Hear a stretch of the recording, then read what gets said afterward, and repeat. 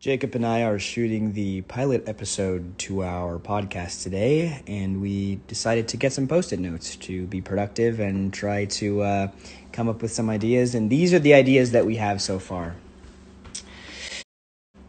We have 2 stories making fun of Jacob's friends. Bullying to minors. We have COVID is stupid, and things to talk about with guests. Favorite color / how many waves of 3rd graders could you take?